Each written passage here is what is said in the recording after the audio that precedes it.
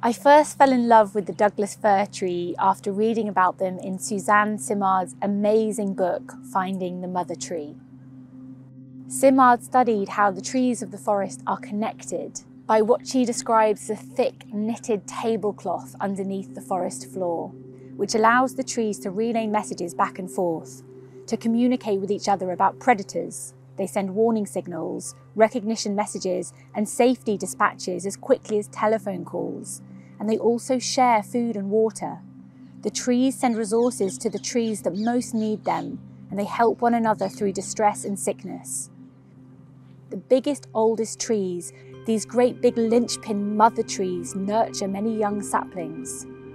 So the forest is connected by this incredible fungal network of nourishment, communication, protection, and sentience, which supports the flourishing of the entire forest. It's one for all and all for one. The Douglas Fir is all about our local community, the community around us of diverse people that might have very, very different opinions and worldviews to us, but how we can start to create those connections and learn from each other and create a sense of belonging where we live. The Douglas Fir teaches us about becoming more tightly knit, that our communities can work as a unified whole.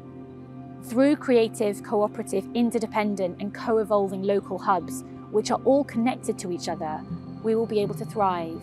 There's not going to be enough to go around, so we will need to learn to share and come home to the beauty of belonging, the beauty of being part of a thriving ecosystem. The Douglas Fir really is our teacher here, because most importantly, we have to come home to cooperation after being in the wasteland of competition for so long. And this won't just have the potential of changing the situation of our planet, but it will also bring us so much joy.